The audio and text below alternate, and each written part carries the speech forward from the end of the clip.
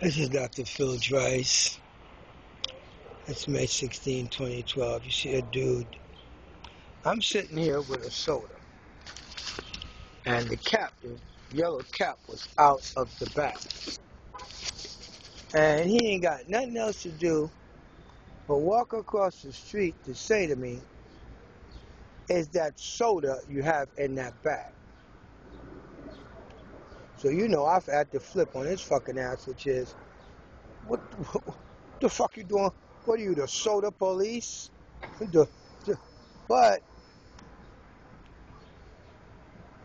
he's one of them guys that believe that Jesus Christ, the corpse on the cross that came to Africa with the missionaries, that's going to change the heathens into God-fearing men. Well, that's because the white man created a God that looked like him and told you that's your God. And he knows that's his God because his God is a Baptist. His God is a Baptist. His God is a Jewish white boy. That's God. What do you mean he's a Jewish white boy that's God? God's not a Jewish white boy. God's an invisible God, a force that created all these things and all this very, very, very, very complicated stuff. And now you're telling me it's in a white man. It's called a Jew. Oh, they've been around for 6,000 years. Well, shit, Egypt was around for 10,000 years. Black people been around for even longer than that, all right? All right?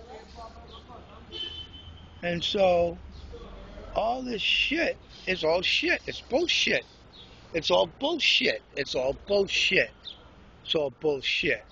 It's all bullshit. The only thing that matters is where's my freaking freedom, because I got my money. I'm out of $6 million. They got them fat freaking she-males. And how does a guy jump on a 275, 280-pound she-male and try to beat your penis into her? And then that's when I used to be like that. There you go right there. There's a couple of them on a freaking plantation, all dressed up and nice and fat and chunky, because they're eating the seconds and the first throwaway of the master. Look at that big black heifer. Jesus Christ. And all of them got some fake shit on their head because they can't grow shit. That's fucked up. That's a self-esteem issue of hair wanted as long as the master. Woo! Lord have mercy. We're reconning the ghetto with the Brooklyn ghetto. See, if I had me a nice little white car like that or a Lexus like that, black chick would be all on my dick. All on my dick.